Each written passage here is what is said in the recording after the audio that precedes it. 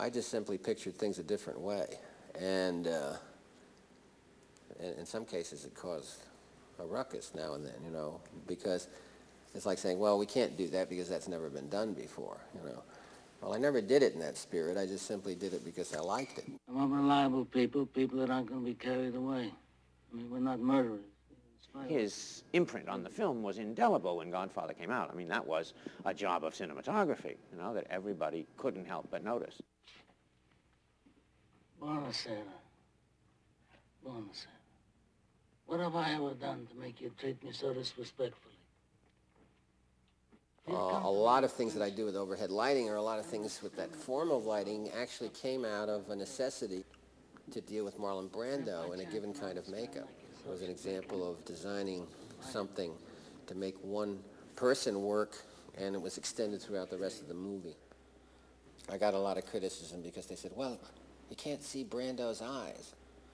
There were times in some of his scenes where I deliberately did not want to see his eyes, so that you saw this mysterious human being thinking about something or about to do something, but you didn't really know what the hell was going on. Gordon, the Prince of Darkness, huh? I haven't, like,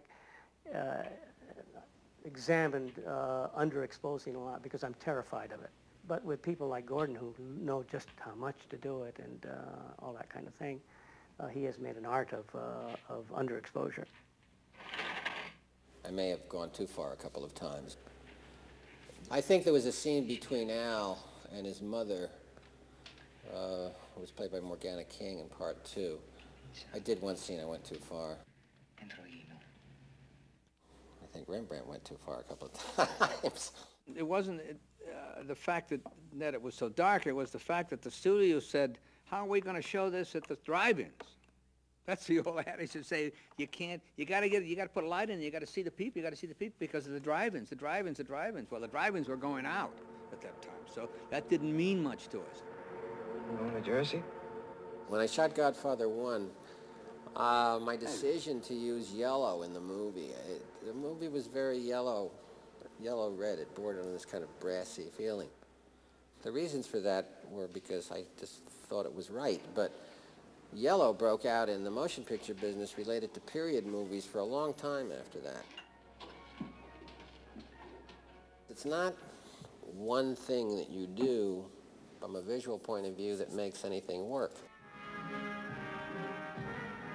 The art direction has to be right, the wardrobe has to be right, the shot structure has to be right, and the lighting has to accommodate whatever it is you're introducing related to filtering, etc. So you can't just do one thing.